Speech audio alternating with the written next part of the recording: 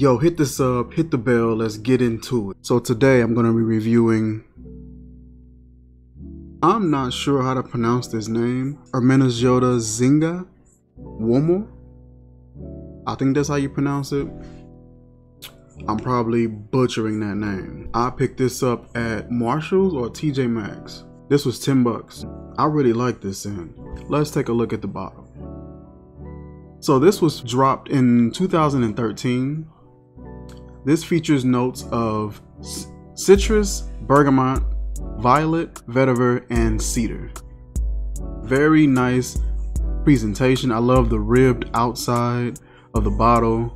The cap is a plastic cap here. Put that to the side. Very nice presentation, nice and clean, simple. Like I said, I love that ridge sort of design on the bottle. The atomizer is decent. It's a little narrow, but we'll look at that in a second. Very simple bottle. This is a 1 ounce, I believe, a 1 ounce or 1.4 ounce bottle.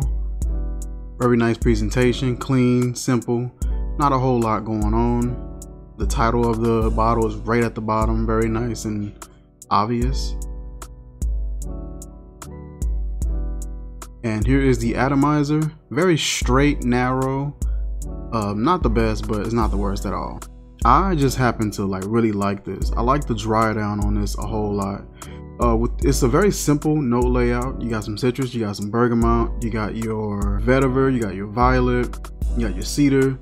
It's a very simple layout of notes, but just the way everything comes together is really nice. So I have the dry down right here on my hand. Very smooth, slightly warm.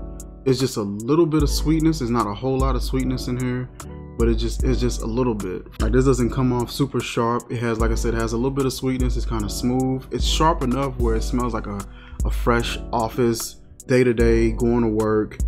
This is a very good day-to-day scent, and to me it smells really good. For 10 bucks, it's not bad, and to me this lasts. I've worn this before and I've gotten a solid maybe 6 or 7 hours out of it. For it to be 10 bucks, that's decent. I can take 6-7 hours.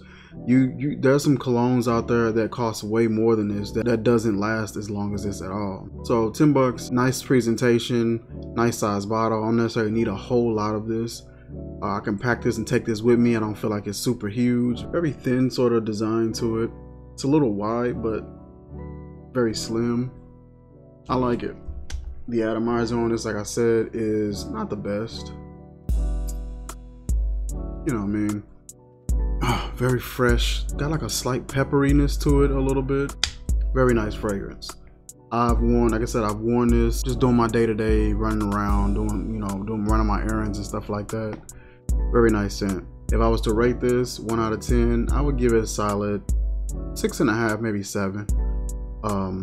Presentation is nice. I can't complain about the presentation. It's simple. It gets right to the point. Title real big at the bottom. Nice, just basic sort of bottle. I like the ribbed sort of design on it. I think that's pretty cool. Atomizer, I would take points off for the atomizer because it's just, I don't know, it's not the best. It shoots it sort of narrow, but other than that, it's not bad. Got the batch code information at the bottom. Not a bad pickup. I'm gonna look for it and see if I can find a link for it online where I can drop it in the description if you guys want to check this out. Very clean, subtle, chill, fresh, not powdery for real. Yeah, I don't get much powderiness from this. Slightly warm, just a hint of sweetness and a hint of spice, and I do mean hint. Very well done for the price point. That is it for this video, you guys. Like, comment, share, subscribe, and I will catch you guys later. Peace.